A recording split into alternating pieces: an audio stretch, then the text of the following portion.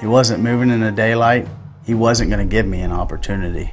What if I was to go in there, do some rattling, some grunting, some bleating? Could I possibly get this buck to come out of his bed 5 minutes early to give me an opportunity during legal shooting hours? So on October 26th, that's what I went in to do. The wind was right, it was coming out of the northeast. I knew where he was bedded. We had a cold front coming in and the moon was perfect.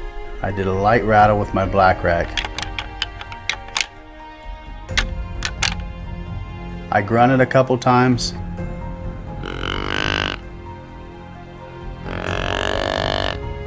And I threw out a couple doe bleats. I had 2 small bucks come out in front of me to the right, check out the situation. They hung out for a few minutes and went back to what they were doing. So with an hour left and him not making an appearance yet, I decided it was time to make a lot of noise.